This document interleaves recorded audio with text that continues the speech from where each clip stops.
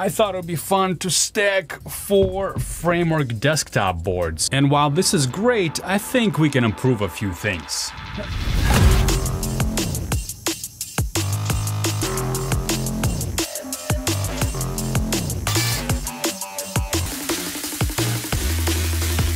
Here I've loaded up Qwen 3 Coder 30 billion parameter model at Q8. This is a medium-sized programming architecture prompt. Design a scalable web application architecture for an e-commerce platform. Let's go. And off they go. Now, why am I racing the same LLM on 4 identical framework desktop boards? Because memory is king for local AI. And this AMD chip lets me flip between 2 GPU memory modes in the BIOS. We got slightly different results, but within the margin of error here. 37 tokens per second, 42, 43, and 37. Now, I've tested different settings before when I was testing this machine, and I got different results. So for this particular model, Qwen 3 Coder 30B with Q8 quantization, the dynamic setting in the BIOS actually is faster for a lot of these. Framework's cooling, it keeps it whisper quiet. Interesting difference, huh? So for this one, we've got token generation 70. Much higher than ROCm.